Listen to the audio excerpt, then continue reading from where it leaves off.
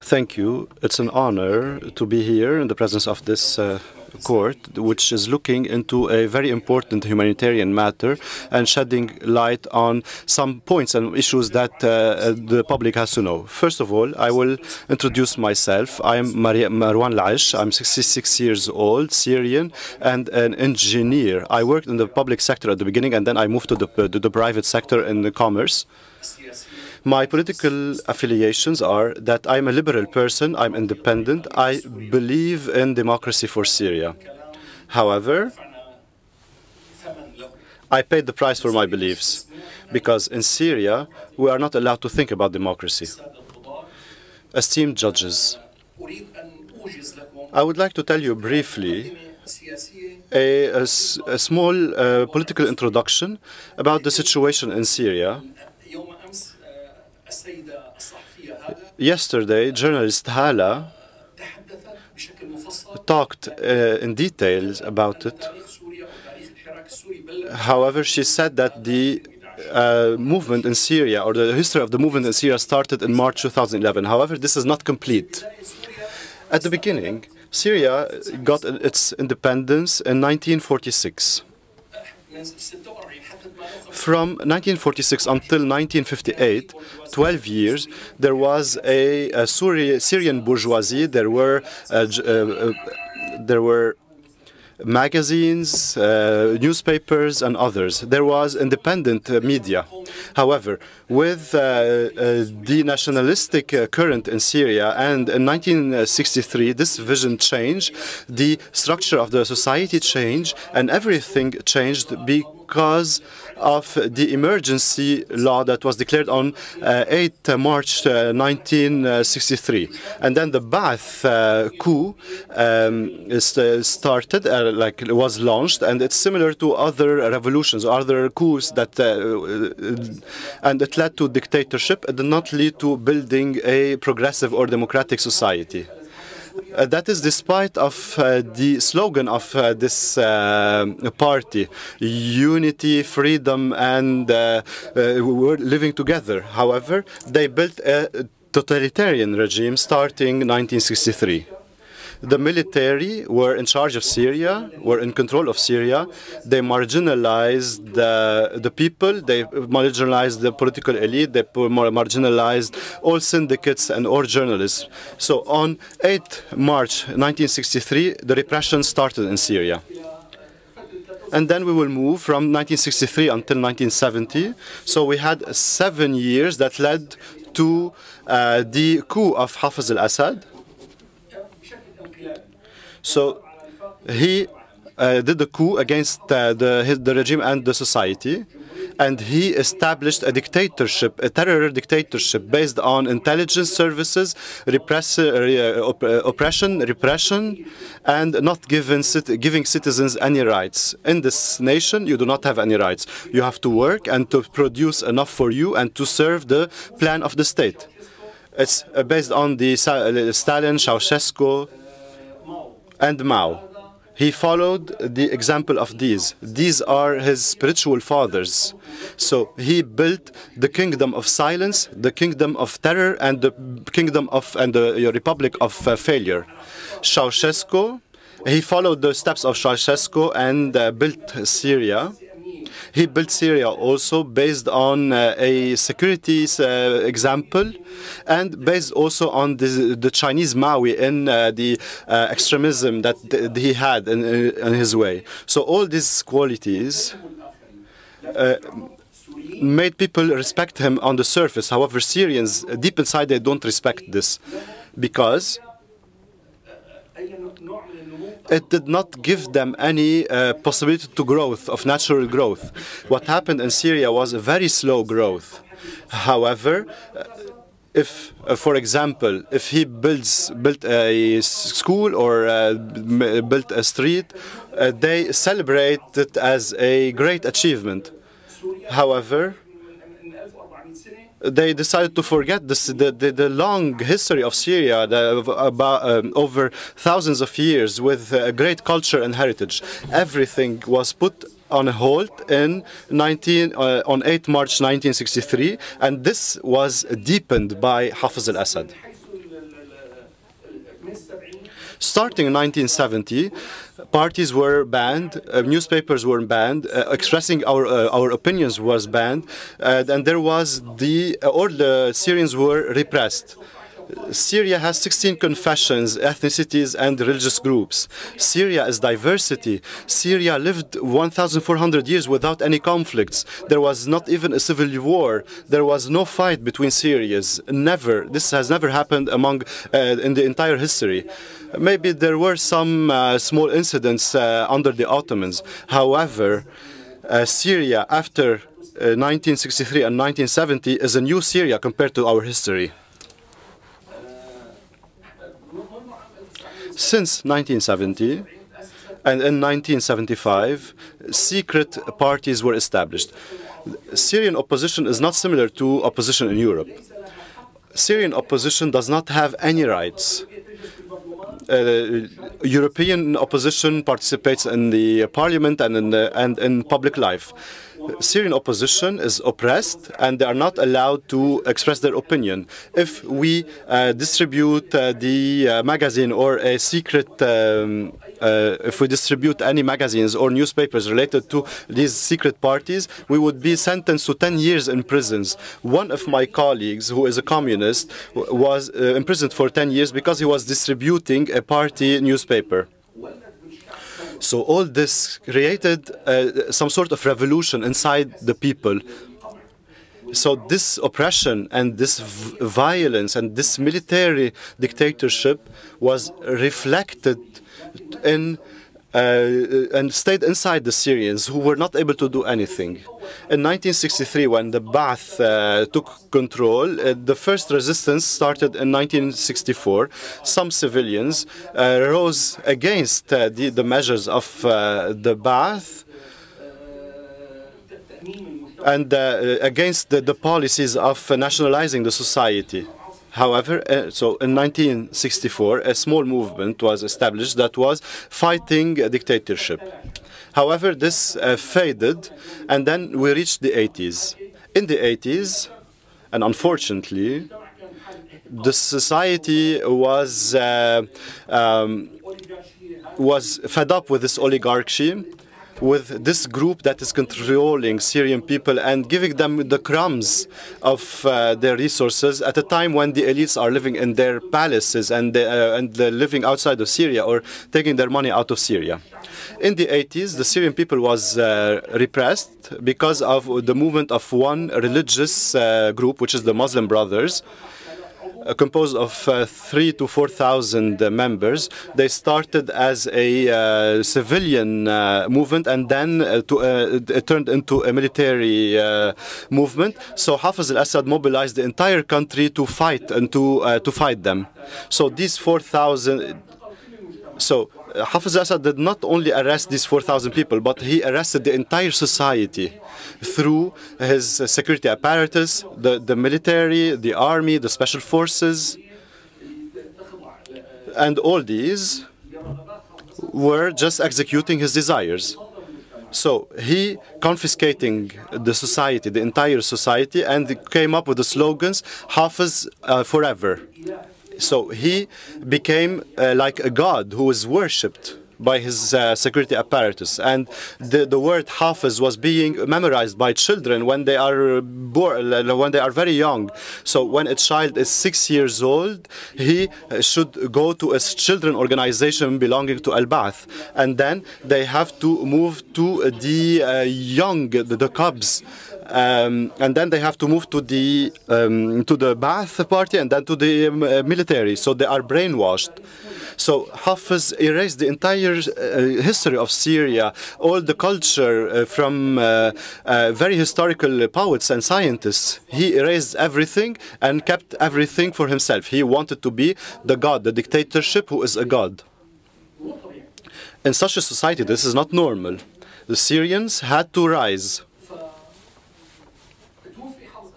Hafez al-Assad died in 2000. Unfortunately, the political elites related to this family and related to him decided to give the power to his son. So it became like a monarchy and not a republic. In a republic, the power is not inherited, but this happened in Syria. So the Syrians became a bit optimistic that the repression period of Hafez al-Assad throughout 30 years, these very long 30 years, they thought that this period is over with when a young person called Bashar came, and he was an ophthalmologist who studied in the UK and for 2 years. So he was supposed to be an educated person who have lived in the West and learned the values of the West. So probably he was influenced by these values. However, we reaped the negative impact of the UK on him. He was hosted in the UK, and he witnessed the democratic values and the respect of citizens over there. However, when he came to Syria, he came with an iron fist. When his father died, and some princes from the Gulf, he told them, "Don't think that this is my hand." When he extended his hand to them, he said, "Don't think that this is my hand. This is an iron hand or an iron fist." So the Syrians were optimistic, and I was one of them, that a window to go out of Hafez's dictatorship is open. So from we, the Syrian people, the journalists, the syndicates, and everyone, we were all unofficial and only based on our personal status. We were not allowed to meet or to be an organization. So we have to work within the field that the regime has given us. We cannot work outside of it. So we thought that a window was open. We have a new young president, and we were optimistic. We thought that he is different from his father. So we thought that we have to cooperate with him in order to move Syria towards a more advanced phase, to build a democracy, and not to continue with the totalitarian regime with the violence and depriving people from their rights. So, and then a movement called the Spring of Damascus was established, and so they said that this is a new president and he will allow us to work. So they established the Riyadh Safe Forum, the Badra Khan Forum in Hasake, and other fora in Hasake and Aleppo and other areas of the country.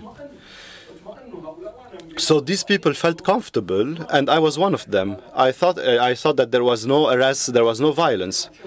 Suddenly, so we're talking about the July 2000, 3 months after that, we were informed that we were not allowed to gather because these fora were illegal. And then they started with an arrest campaign against everyone who participated in the fora. They arrested Habib Isa, their colleagues, Fawaz Killo, and others. So they arrested 10 people, and they considered them as the leaders of the media. They considered them as the leaders of the Spring of Damascus. So they sentenced them to 5 years, except for Adel Dalile, who was sentenced for 10 years, and there were reasons for this. So they repressed the dialogue based on culture and building the new Syrian identity or nationalist identity. However, this spirit of democratic change remained. And in 2005, I joined the Damascus Declaration project for Syrian nationalists from secular people, from independent people, and from the eliminated people. So we did this Damascus Declaration. So the Syrian democratic change. Our slogan.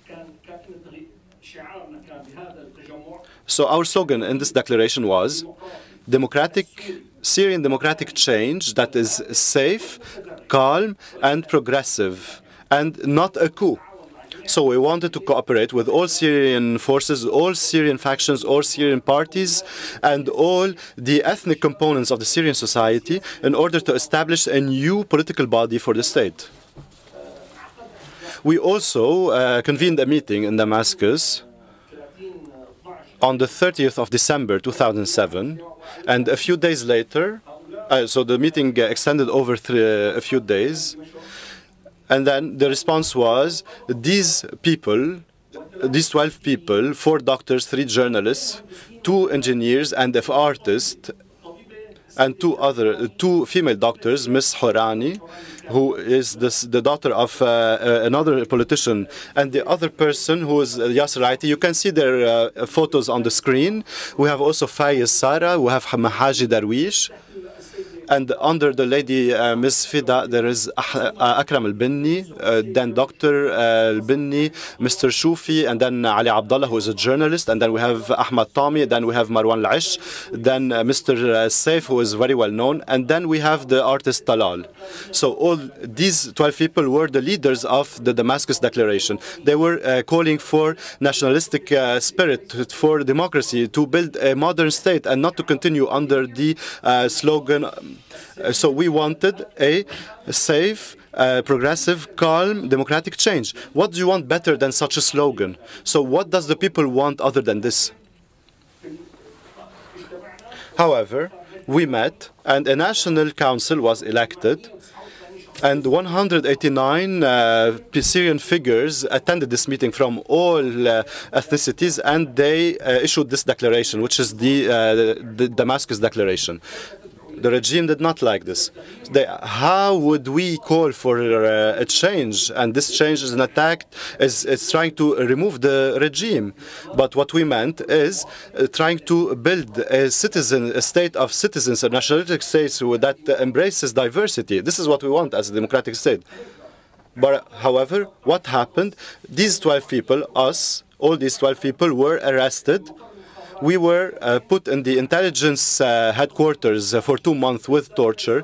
The third person is Mr. Faiz Sara. He was beaten in front of us. His screaming and his moans reached the entire building, filled the entire building. Ali Abdullah also and others.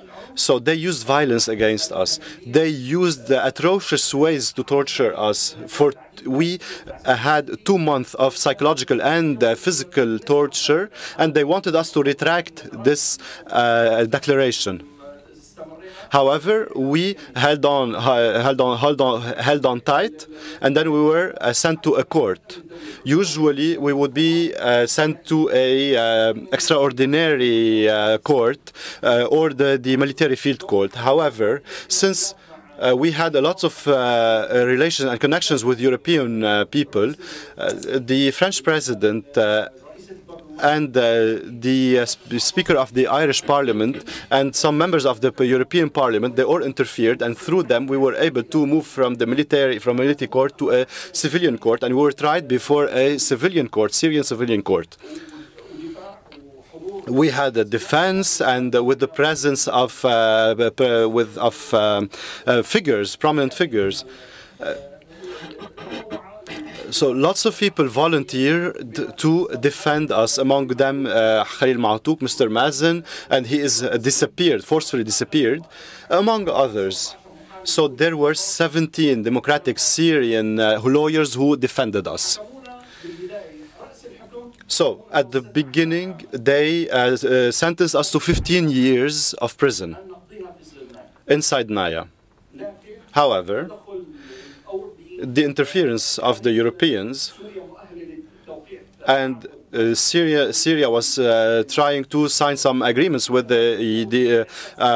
some European countries, so they gave us only 30 months as a jail sentence, and we were moved to Adra prison, which is a civilian prison, in 2008. So we spent 2008, 2009, and 2010 in the prison. I was released in July 2010.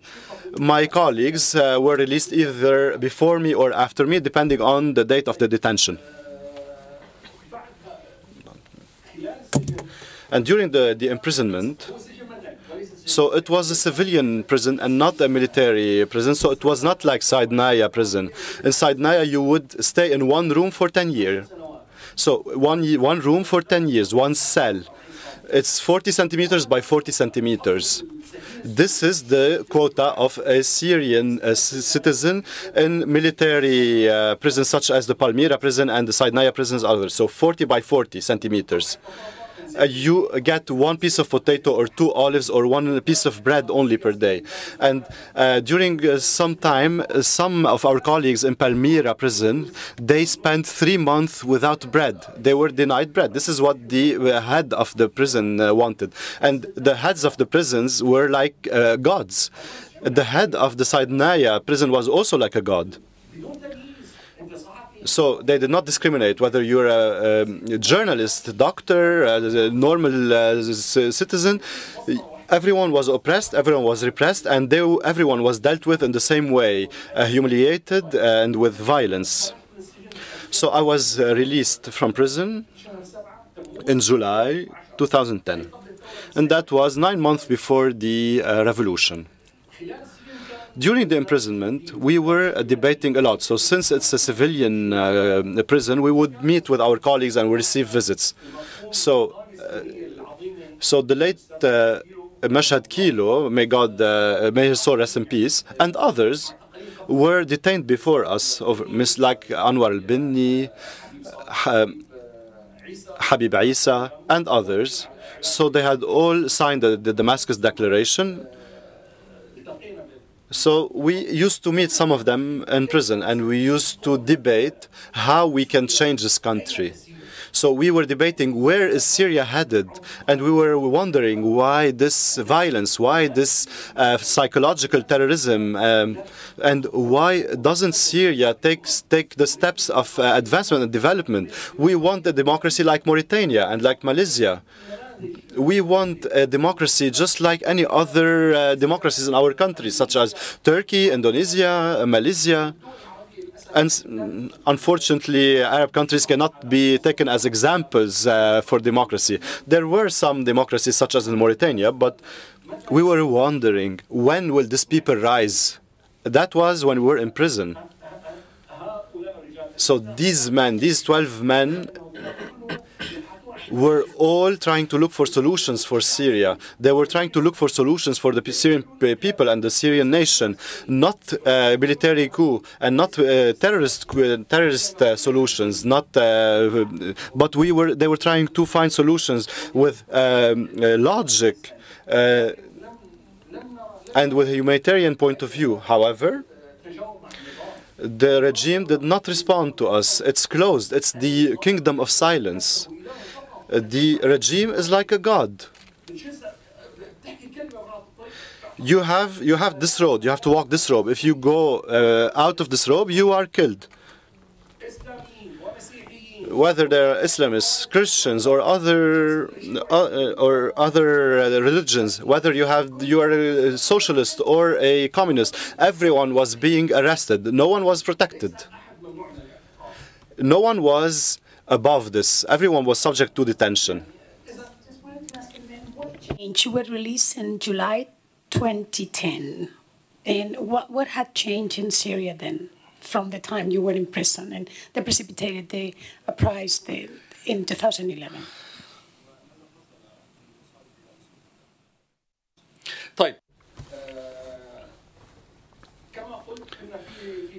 So, as I said, we were in prison, and we were meeting and talking with our colleagues through windows, through water pipes from a room to another. We were talking through water pipes from a toilet to a toilet. This is how we were communicating. We were communicating through a small hall, like a window. And sometimes I used to meet some people through visits. I met with Mazen in a visit through a net.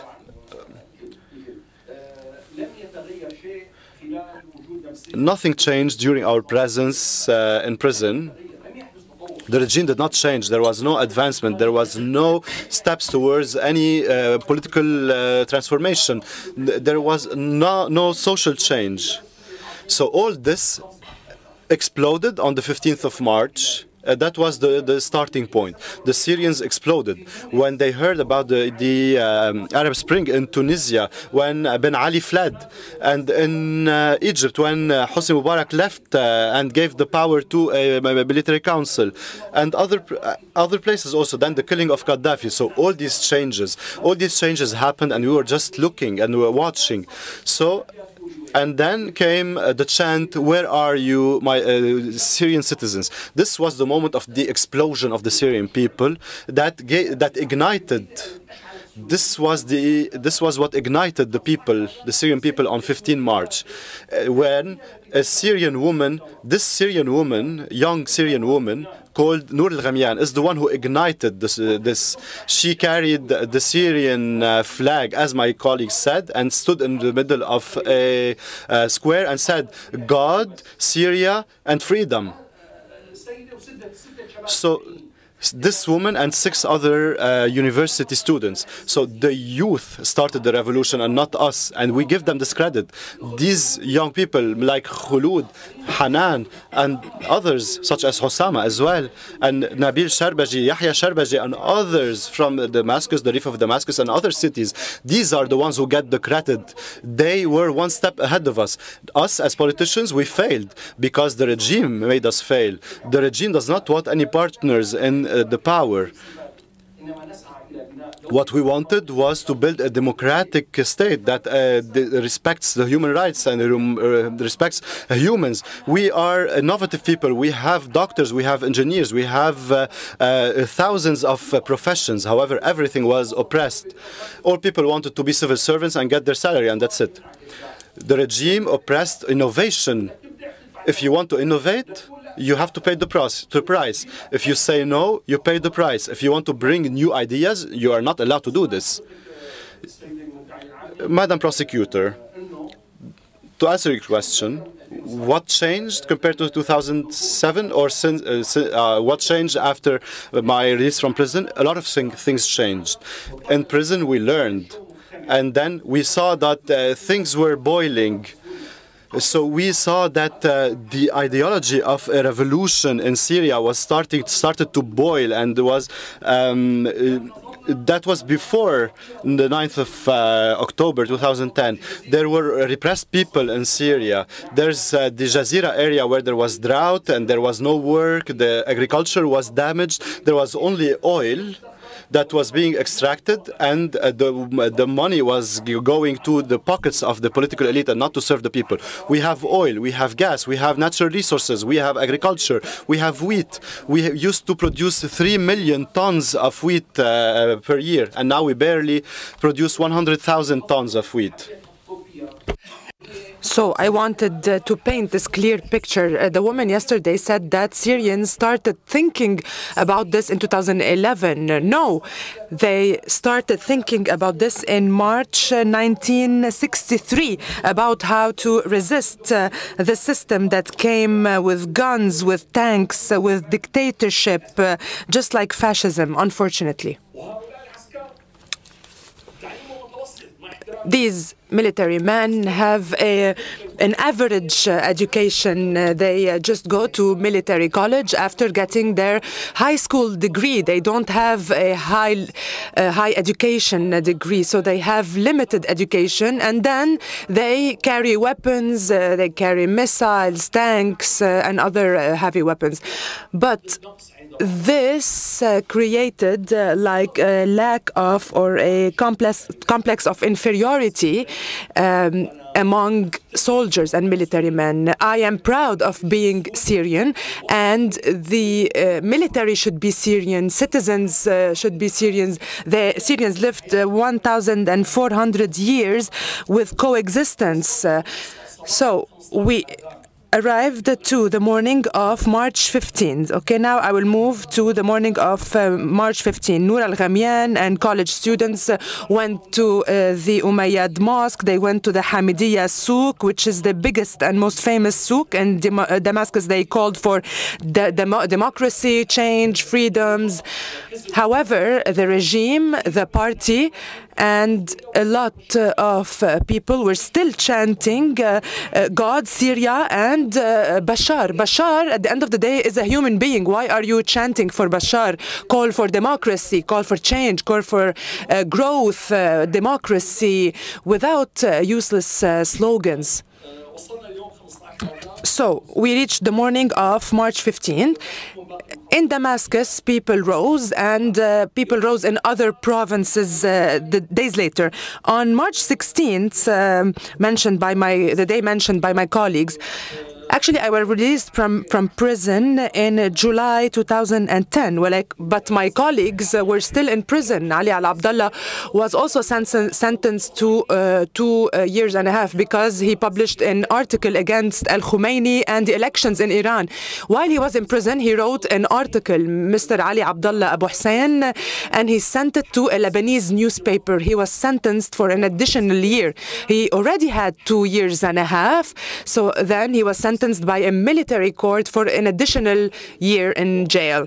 Muhannad Al-Hassani, also the famous Human Rights Watch lawyer, Haytham Al-Maleh, the famous legal experts, and many others stayed in jail. On March 15th, people couldn't take it anymore, and the revolution was ignited. The human rights organizations in Syria and the families of detainees decided to gather and to stand in front of the Ministry of Interior on 16 March 2011 at noon, calling on the minister to establish a change because they were on a hunger strike in jail. And just like my colleagues said, I was standing with Mr. Faisal and Fawaz Tillo in a location, and then Maimouna, Nabil Al-Sharbaji, Osama Nassar, and Yahya Sharbaji were right next to us. Suddenly, we saw microphones, small buses, and then security guys came from these buses and started beating everyone with sticks. So because we were carrying the photos of detainees, they started with us, and then they moved to other people. So some groups were at the northern part of the square. We were in the eastern part of the square. Maimouna, Osama, Yahya, and Nabil were standing there. And then suddenly, security forces started taking them to a specific location in order to detain them. They didn't come at us because they know that we are politicians. So they started with the young people. They started detaining them. And just like Mr. Osama said, and just like my other colleagues said, this affected us immediately. Of course, Osama was detained with Mrs. Suhair Atassi. She is a relative to the previous president. She's an activist, Dr. Tizini. He's a doctor in the Damascus University, a philosophy doctor. So they detained 32 or 33 people for a little while, and then they released them. Okay, thank you.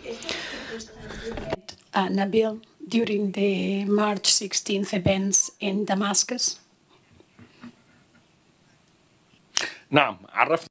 Yes, Mr. Osama introduced me to Nabil. So my brother Osama, I used to know my brother Osama before I knew Nabil. So when I was released from jail, Mr. Osama and our friend who died recently, the moderate Sheikh Jawdat Saeed, he came with Osama and some friends. They visited me in jail and they visited me in my house when I was released in order to see how I was doing. And then I was introduced by them to Nabil. They all call for freedoms, democracy, and change in Syria. On the day of the demonstration, Osama introduced me to Nabil. We talked until the security forces came to arrest them. This was my first meeting.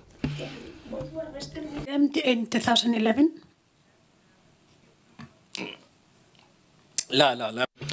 No, on that day, we were under surveillance.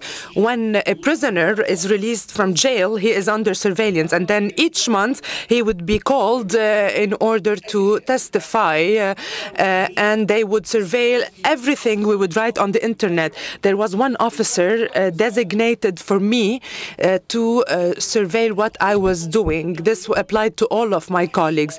But on the 1st of February 2011, so before March 2011, the security apparatus or the state security intelligence branch in Damascus called us and told us, you are politicians. However, those who are in Tunisia, Egypt, and Libya rose. So are you going to do the same against our regime? We said, if the conditions, the right conditions are there, as politicians, yes, we will rise. We have demands. We want the emergency law that was established 40 years ago to be lifted. We want a modern law to allow the establishment of parties. There was no such law in Syria. The opposition parties, or what they call opposition parties, were not like regular European opposition parties. They were not really taken into consideration. So he told us, don't you dare go to the streets, because we have information that there are Israelis who will infiltrate into your protests and kill you. I am being very honest with you here, I swear. It's very good to understand where all the resisting sectors were from the time you met these youth, Nabil and other younger professionals engaging in these activities. What was your role? How did you engage in what will happen? I mean, we can take it through 2011 and until the arrest. That was the final one of Nabil. Were you working with them? What was your relationship with this team, the Daraya group?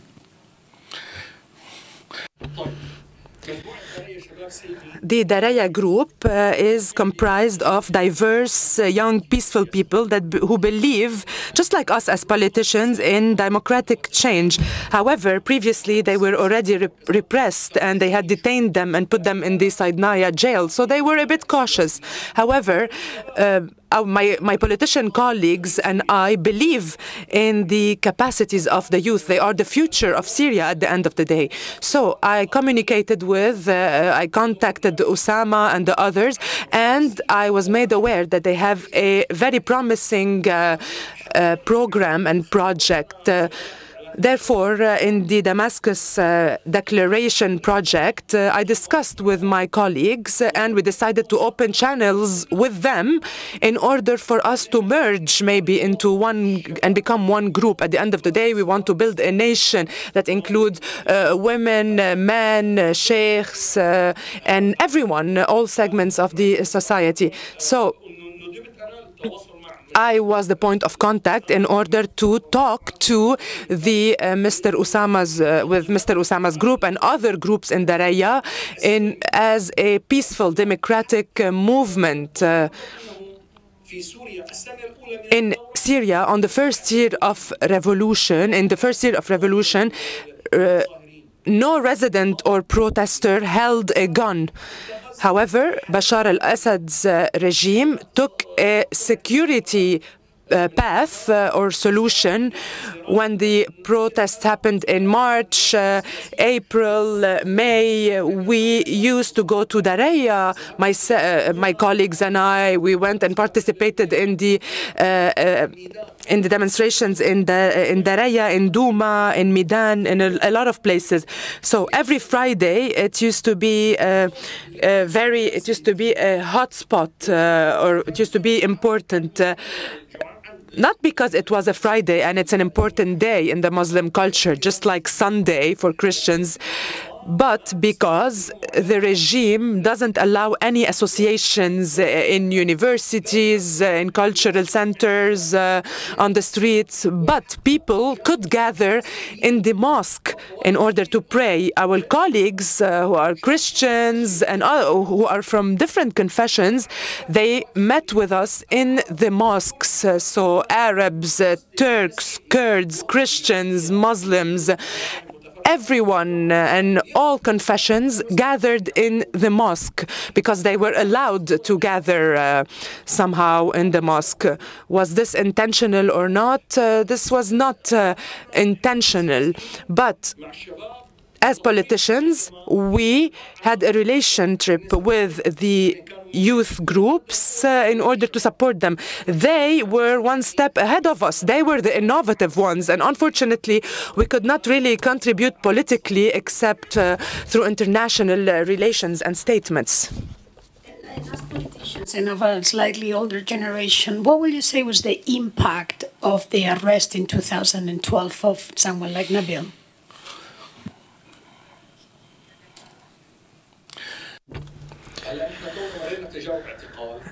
Since we had experiences in detention in 2008, and our colleagues also had this experience before, communists were also detained just like Muslims. Syrian communists or a Syrian Communist Party, the political office also that had an important place in the communist movement, they were also detained. The regime doesn't allow you to do anything if you are with the right or with the left. So this had already affected us, and we know the experience, and we know what happens in jails. Humans are not respected. They are beaten. They are disfigurated. They get sick. I was one of the people who lost a kidney. My kidney works at 10% only due to the jail, to prison. I only had one glass of water in 24 hours, imagine, in the Special Forces intelligence sector. Then I will talk to you about what happened in 2012. So we started having chronic diseases after that. So when we saw these young men and women doing this, we were scared for them, and we told them, be careful. Despite this, they resisted. They also innovated. The women of Daraya also participated. If one man is detained, 50 to 100 women would participate in a sit-in calling for his release. Mrs. Khulud Helmi, Mrs. Hanan also testified, and there are a lot of stories. This is a revolution of a people, of an entire society, not only a revolution of men. Go ahead. Arrested again after your release in 2010? Yes. Due to my participation in protests in Damascus and its surroundings, on the 22nd of April and on the 21st of April 2011, I was in the Daraya protest, and that day I met Nabil Al-Sharbaji for the second time, and he was just like a bird holding his camera and taking pictures. It was Great Friday. This was this is originally a Syrian Good Friday day for Muslims as well. This is when Jesus Christ died. So Syrians all celebrate Good Friday. It was an occasion for all Syrians to meet. On that day, I was outside of Daraya. I came to Daraya at noon, and I saw young men filling the street. There were 4,000 to 5,000 people. They wrote on a banner, peaceful, peaceful, peaceful. We urged the police to protect the people. They were literally telling the police, don't arrest us. We are peaceful. We have demands. But what are our demands? They are basic human demands. We are asking for food that is not entrenched in blood. We also wanted freedoms, freedom of expression and association. On that day, 4,000 to 5,000 Daraya residents and Damascus residents took to the streets. Daraya is a very important area. It's a symbolic area, just like Hama and other area. It has a lot of young people. Daraya is known for its youth. Daraya, Latakia, and other areas are also very symbolic.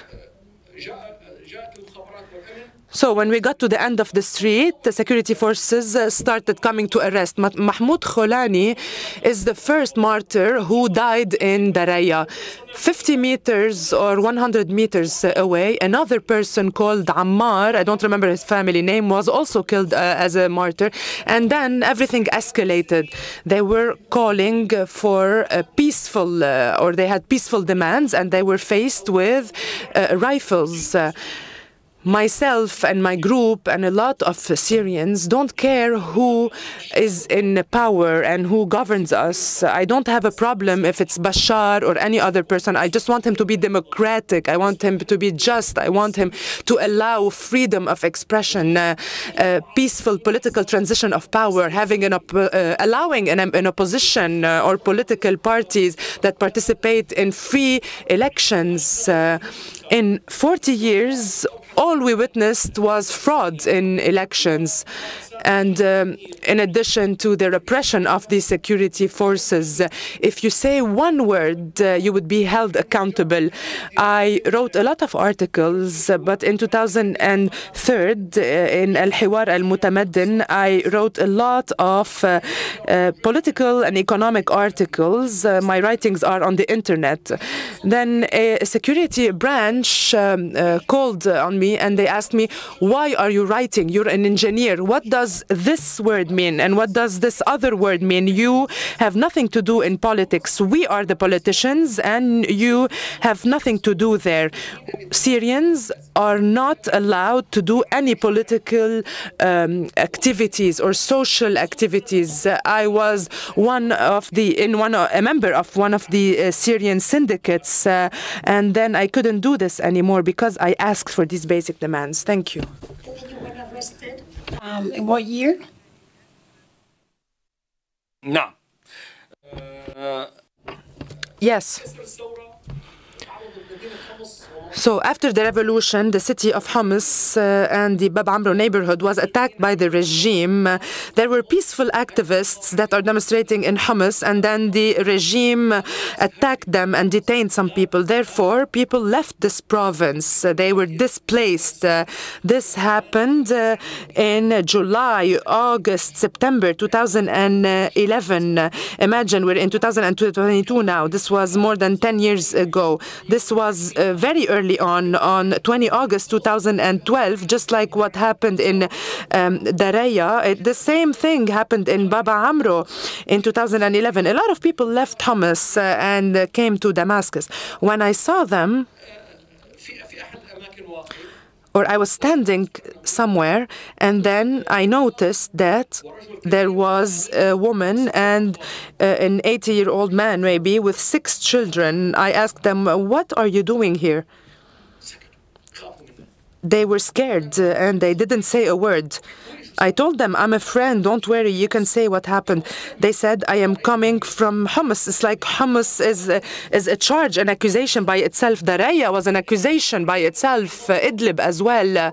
So let's say there are 10 or 100 activists in Daraya, then the regime considers that all the residents of Daraya are against the regime and traitors. So I saw this family at 9 p.m. in the cold. They didn't have anywhere to stay. I called one of my colleagues. I found an empty apartment. I brought them some blankets, food, drinks, and clothes. So this is what used to happen. We would help families coming from Homs. This was only done on a humanitarian basis. I had a friend called Omar Aziz. He was killed as a martyr in prison with me. He is a doctor in political economics from a college in France.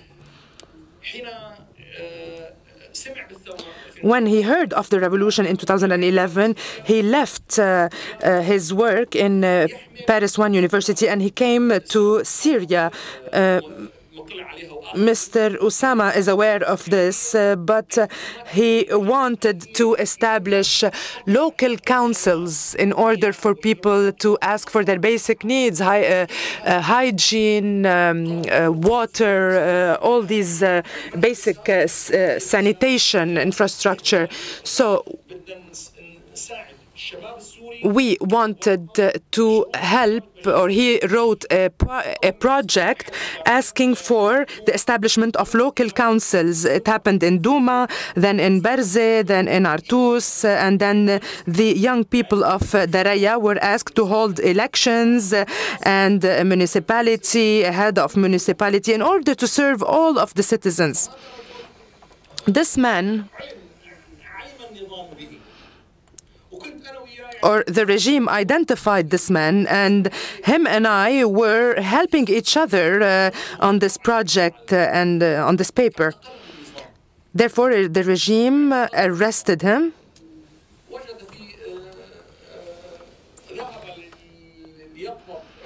He went to get his salary from one of the ATMs. He found a security patrol waiting for him. They detained him. They went to his house. They confiscated his computer, his money, his belongings, and then they started to search for information in his computer until they found my name in the computer. We had an account that had some money in order to help these associations to buy tea, sugar, bread, and medications for those coming from other provinces. These were donations from Syrian people, Syrian citizens. There were like 1,000 or 2,000 euros that were designated for helping those who are coming from other provinces. On the 23rd of November 2012, they detained me. They raided my house. They confiscated my computer, my laptop. It was a Friday. They also confiscated some money that I have in the house. He humiliated me and humiliated my family in front of me. He took me to the Air Force Intelligence Branch, and then I met Omar Aziz over there. He was also killed as a martyr, or he died as a martyr because of the torture he was subject to. And for the first time, contrary to all the other detentions, I was detained during the revolution twice. During a revolution, detaining a person is different. The regime was really using unprecedented violence. When we were detained as part of Damascus Declaration, we were slapped a few times and hit with a stick a few times. That's okay. But here, 4 huge men were standing on my legs, on my arms, on my chest, and they wanted to kill me, suffocate me. There was a guy also who was carrying a plastic bat, and he wanted to kill me. Another guy was also holding a taser, and he was trying to tase me. We spent 24 hours of constant torture. When I first went there, they put me in a solitary cell. So it was like 2 by 1 meter. We were 16 people in this cell. There were 41 cells. from 1 to 41. Number 7 and 9 were specific for women. We were hearing their screams for children and women. And then I was in cell number 34. Omar Aziz was in cell 36. And we were being tortured 24 hours a day using tasers and many different methods, using wheels, using the German chair. There were also children there, imagine. In my cell, there was a child from Deir ez-Zor. He was 13 years old. So they were torturing him just like they were torturing me. Did you coincide with Mr. Nabil in Adra prison? And just if you can relate a little bit your relationship, we're talking about in 2013. تمام. بقيت شهرين في المخابرات. I stayed 2 months in the Special Forces intelligence branch. Then I was transferred to Adra prison, and I was charged with terrorism. The regime classified me as a terrorist. Based on Law 19 in 2012, they established a terrorism law. They abolished the emergency law, and then there was a terrorist law. So we were all considered terrorists because we dared to speak. I arrived to Adra prison on 13 February 2012. 1 month later, and because I was a previous detainee, I have experience with prisons. Even the police knows me. They know my name. They knew that I was a troublemaker or an opposition member. So, in the civil prison, there is a library. Unfortunately, this library didn't included only dozens of books. In 2013, there were around 10,000 people. I have a friend who distributes bread. He has lists, so he used to distribute a lot of bread. So we counted the numbers, and we concluded there were 10,000 people in prison. So I asked to go to the library. I can't just not read. Since my detention, I read 50 books, foreign and Arabic books. So I met with his colleagues in the library, Hani, Hussein, and a lot of others. We used to meet at the library, and we were writing papers to each other. So we were trying to see how we can serve and help the others. We were in prison. I am assuring you that this happened in prison. If Mazen had £100 and needs to buy something, we would give it to another prisoner who did not have anything at all. So people would come to the prison with lice, with dermatological diseases, and some diarrhea and other diseases.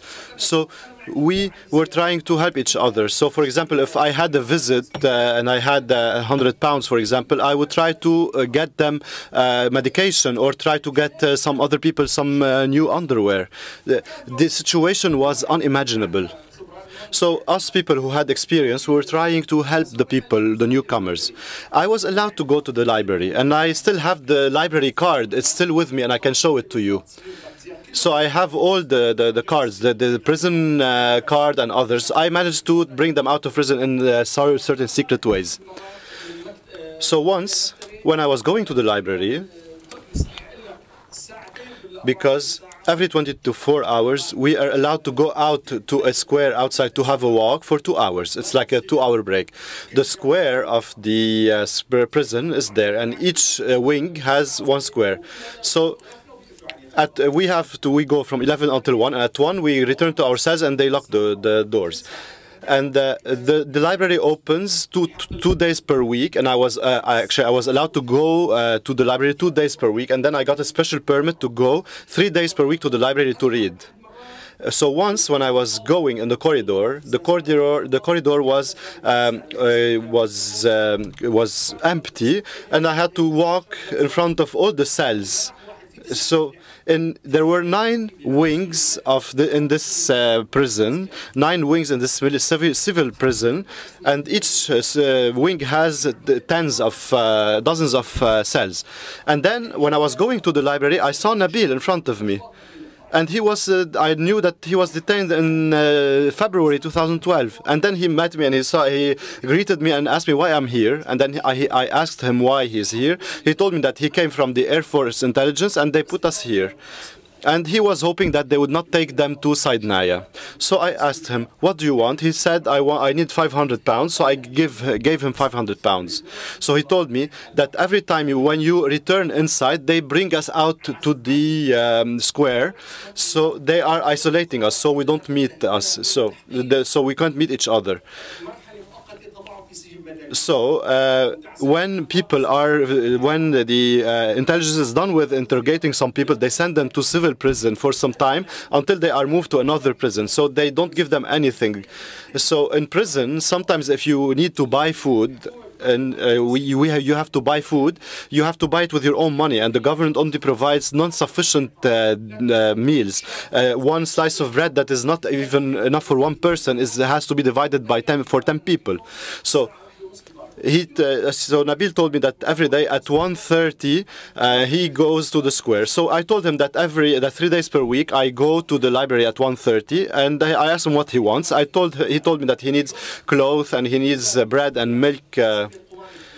So how did we do? So there was a trash can with a plastic bag in one corner in the corridor. So I told him that I will put these things in the trash can between the plastic bag and the can, so no one would see it. So I will pretend that I would be standing in front of the trash can to hide things. So the first thing he asked me was newspapers. Because prisoners were allowed to bring in newspapers, to read newspapers. And there was the London Times. We used to receive one copy of it, and one of the prisoners used to read it. So after this person would read it, it goes around and 200 other people would read it. So he asked me for newspapers, magazines, money, and clothes. So I used to hide them in this trash can, and he would go and retrieve them. Much, I'm afraid I don't have any more questions, and I don't know if the panel may have some questions, but it's a wonderful, wonderful way of contextualizing all the comings and the happenings before the 2011 and the 2000. Thank you so much. Thank you so much. Yes, I have a question here. Thank you for reminding us in such clear and passionate terms of Syria's recent history and of the damage caused by dictatorship. And I think that you were right to point out that the regime's repressions has affected not only journalists, but all Democrats. From your perspective, how we could define the form of government of the regime in Syria? A dictatorship of a family, or military dictatorship, or a dictatorship of the police force and of the various branches of the secret service? Obviously, these powers are strictly linked and they work together.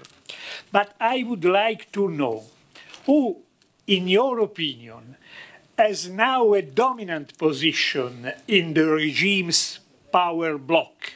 Who has more power, and who is now more hostile to the free press?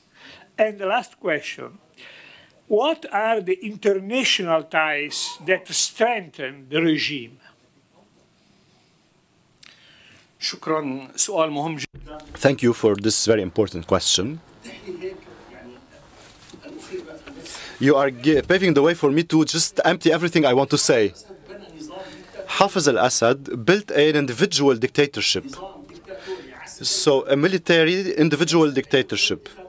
There are no election, no democratic powers, and no social movement in this dictatorship. He is a military person, and he brought a military regime. He built a family regime It's the regime of the Assad family.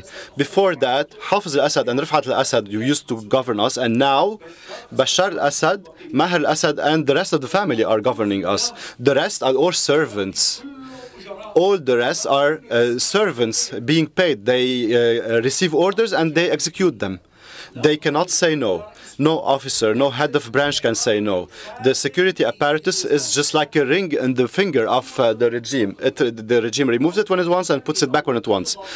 Any officer in the army or any high-ranked official have allegiance to this person and not to Syria. The allegiance is to the president, previously Hafiz al-Assad and now to Bashar al-Assad. So it's God, and next to God there's Bashar, and that's it. The regime is a dictatorship, a violent dictatorship. It does not have any values. It does not have any standards, like democratic standards. Killing is something very normal, and detention is very normal. Humiliating Syrian people, normal people, civilians and politicians is something normal. Imagine that there are no free syndicates and unions in Syria. There are syndicates that are affiliated to the party and execute the policy of the party. There are no youth movements also. Only movements based on the party. The party executes the orders of the president. Everyone who strays away is ousted. The external powers, the external state that strengthen the regime, in your opinion, if you... To be honest, and I would like you to know this, the regime is a local regime. However, it has international relationships, international relations that are very deep and strong. Unfortunately, a part of Europe and the European left supports the regime of Bashar al-Assad and supported Hafiz al-Assad. Madeleine Albright is the one who brought Bashar al-Assad. She blessed him taking power and gave him the keys to Syria. This is Madeleine Albright, the Secretary of State who died recently. She has pictures with Bashar al-Assad.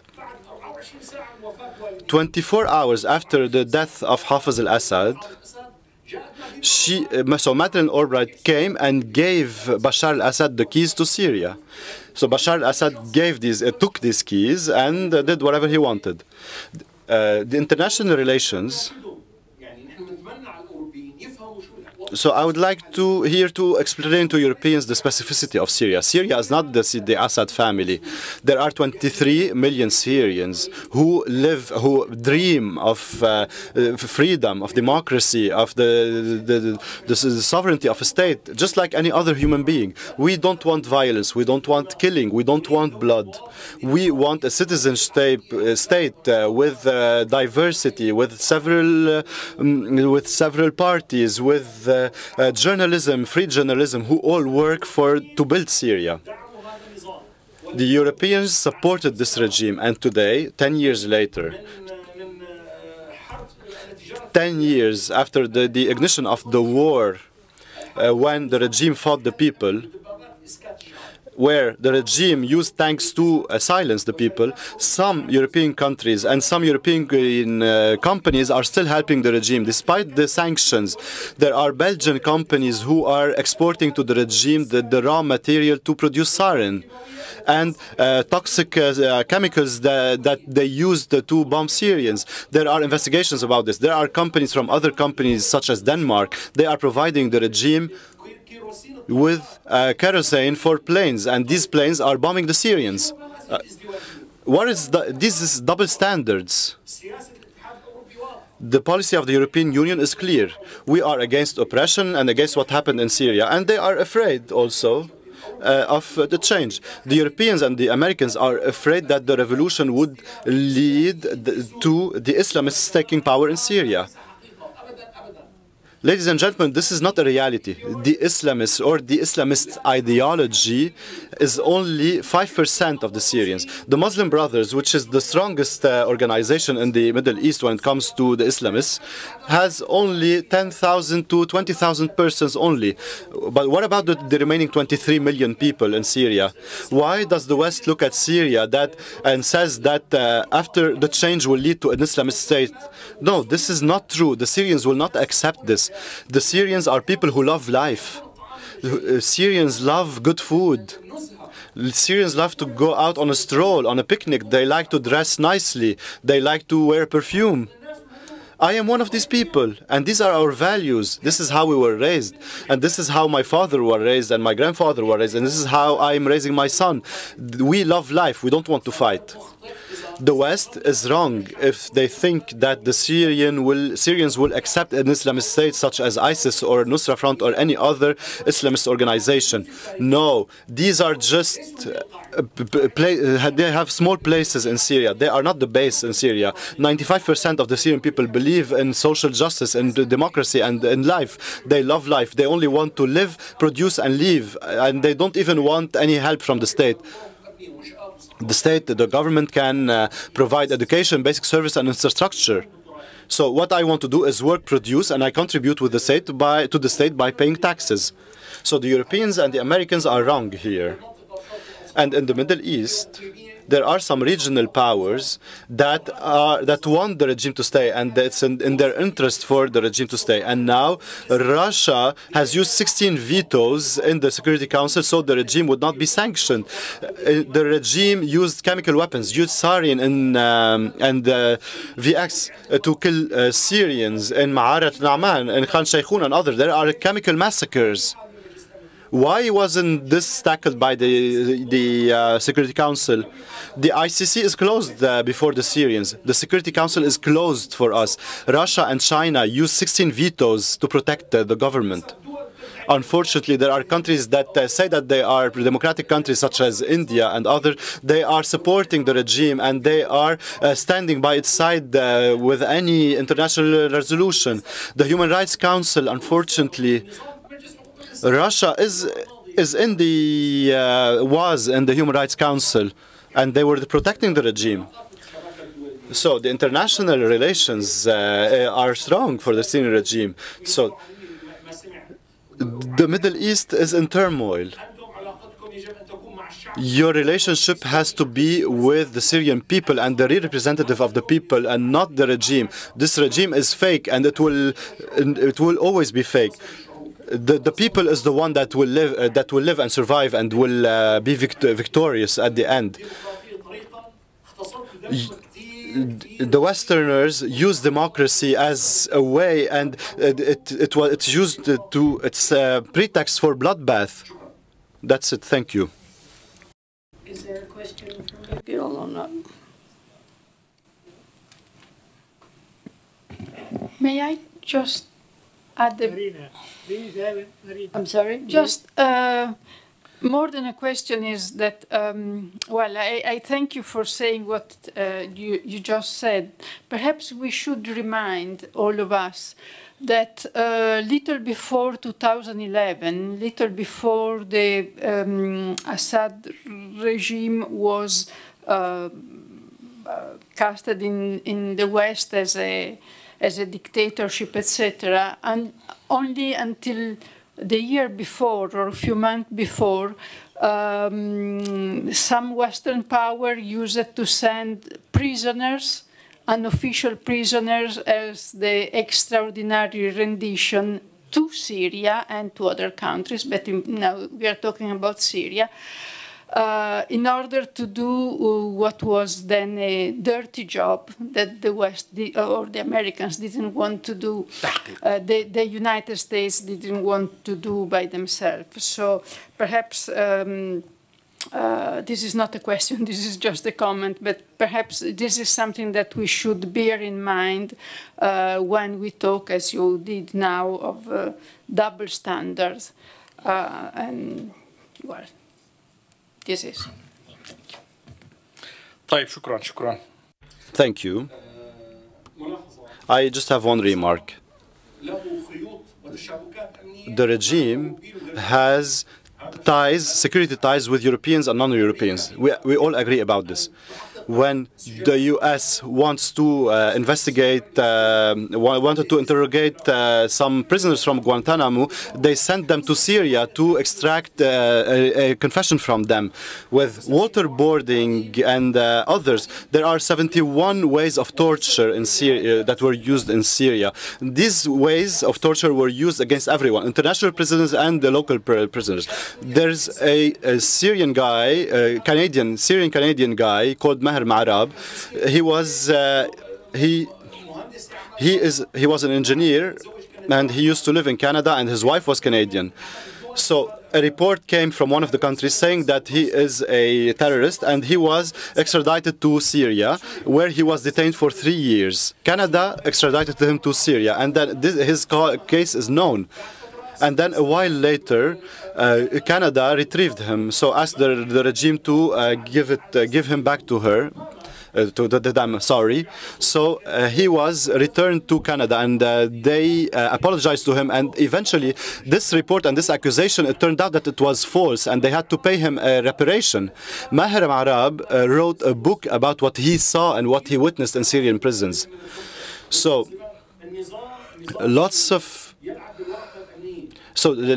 Syrian apparatus, the security apparatus in Syria, they use. The international community sometimes use the Syrian regime in order to do their dirty work for them. And some people wanted the Syrian regime to stay because of this security file.